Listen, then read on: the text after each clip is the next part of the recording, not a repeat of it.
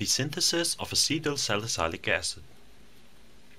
Attention! Salicylic acid can cause severe damage of the eyes and is toxic if swallowed. Acetic anhydride and sulfuric acid can cause severe chemical burns of the skin and eyes.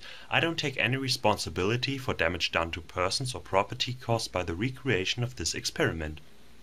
Do not use the product for medication purposes, even though it might be pure enough.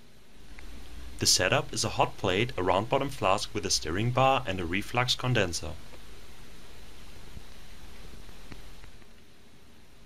First, 4 grams of salicylic acid are added to the flask.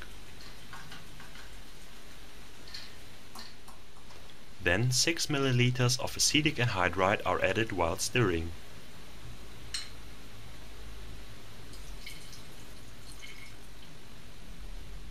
At the end, 6 drops of concentrated sulfuric acid are added to the flask.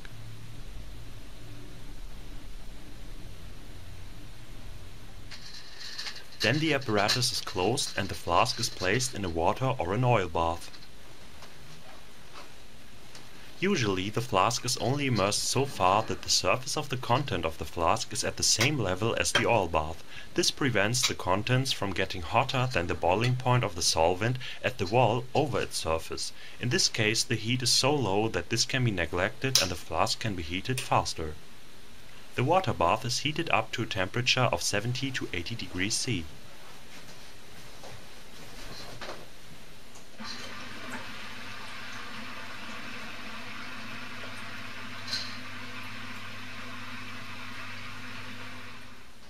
When the temperature is reached, the mixture is stirred for 25 minutes. The OH group of the salicylic acid is esterified by the acetic anhydride. This is catalyzed by the sulfuric acid. The addition of an acetyl group is also called acetylation. The use of glacial acetic acid or acetyl chloride will only lead to a bad yield or no reaction at all. At the end, the flask can be removed from the water bath and is left to sit until it feels warm to the touch. After that, a beaker with 100 milliliters of water and ice is prepared and the content of the flask is added while stirring vigorously.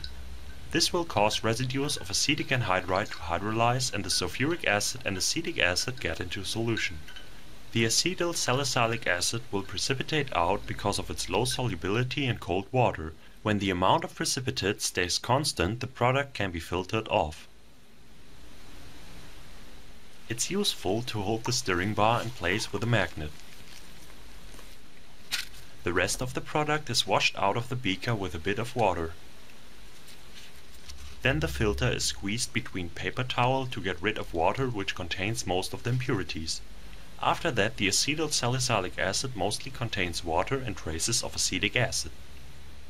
To find out if salicylic acid is still present, a solution of iron 3 chloride is used. Even very small amounts of salicylic acid can cause the formation of a purple iron salicylate complex. Salicylic acid and acetylsalicylic acid have a very low solubility in cold water, that's why only small amounts are needed for the test. The formation of the complex takes a few seconds and the intensity of the color will increase after a short period of time. This proves that all of the salicylic acid has reacted. Next, the product is recrystallized. For this, a round bottom flask with a stirring bar and a reflux condenser is used again. Different solvents can be used for the recrystallization, in which water is the cheapest one. The disadvantage is that drying the product takes a bit longer than with the other solvents. A small amount of the solvent is added to the substance. The apparatus is closed and heated with an oil bath.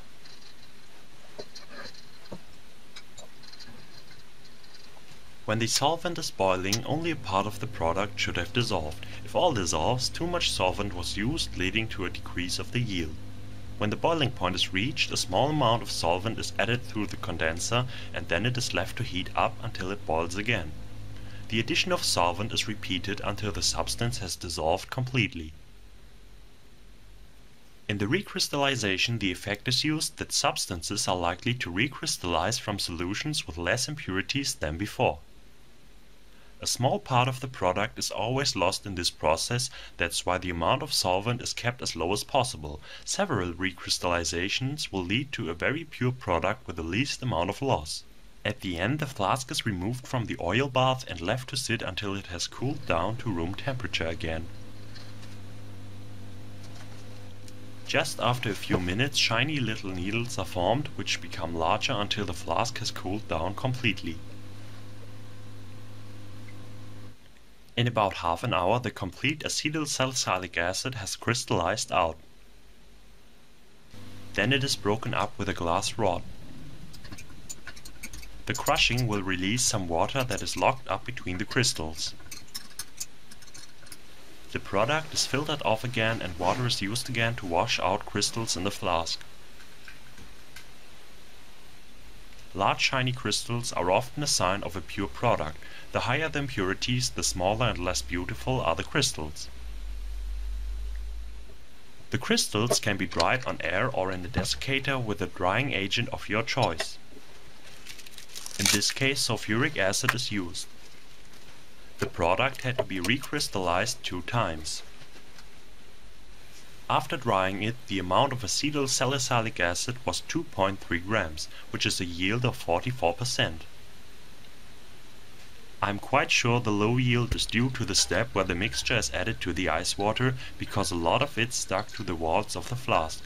Using a smaller flask or using larger amounts should lead to yields at around 80 to 85%. This was the synthesis of acetylsalicylic acid. I hope you enjoyed. Please rate and comment.